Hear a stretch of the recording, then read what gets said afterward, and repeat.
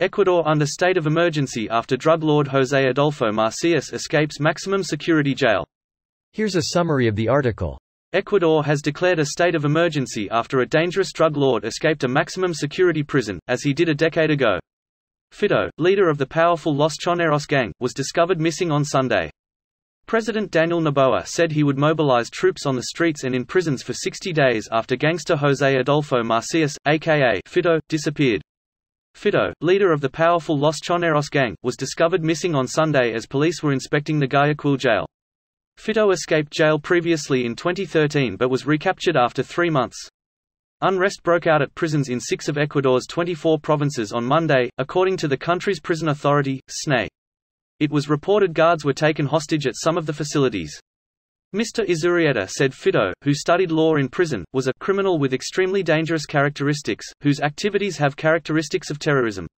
This post received a score of 5,300, with an upvote ratio of 98%. Here are the top comments in response to this article. President Daniel Noboa has declared a daily curfew is in effect. Fido, leader of the powerful Los Choneros gang, was discovered missing on Sunday. He escaped jail previously in 2013, but was recaptured after 3 months. Looks like that didn't go over all that well with some people. Armed men take over Ecuador state TV. President declares state of emergency.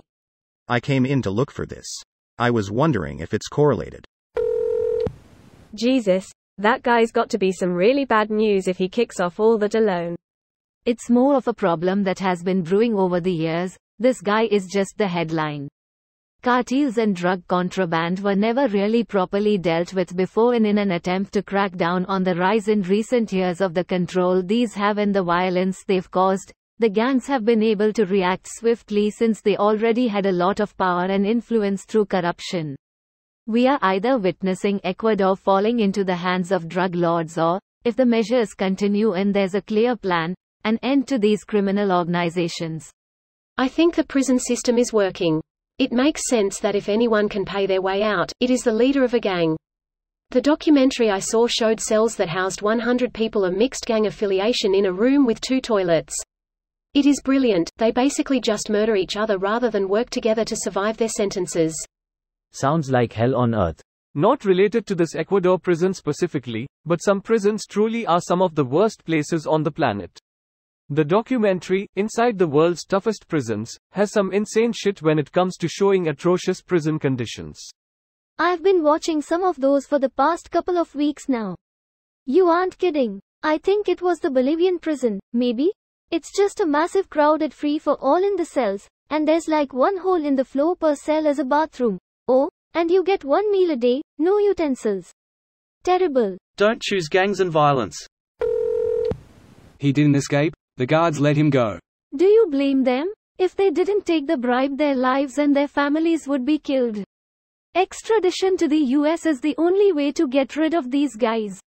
The US really needs to refocus on legalizing drugs to starve these gangsters out.